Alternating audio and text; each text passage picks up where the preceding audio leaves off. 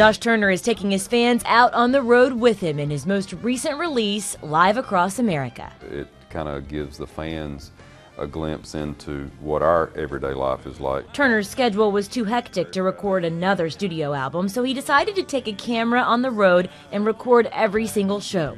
4 months and 20 hours of material cut down to the very best. And we made notes along the way, and we kind of flagged different performances and different shows. On the album, you will find 12 favorites, songs like Long Black Train. 'Cause there's victory in the Lord, I say.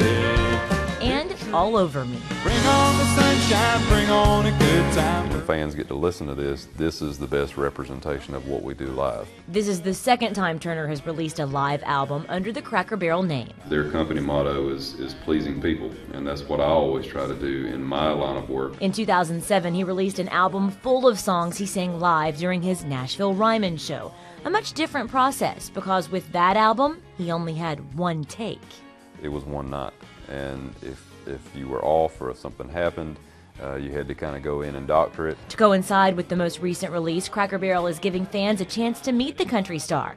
One lucky winner will get to go backstage at Turner's next Grand Ole Opry appearance. It's always great for me to get to mingle with the fans and get to meet them face to face and kind of hear their stories and how my music has affected them. Josh says the dual release has been a blessing, but exhausting, so he probably won't be doubling up again anytime soon.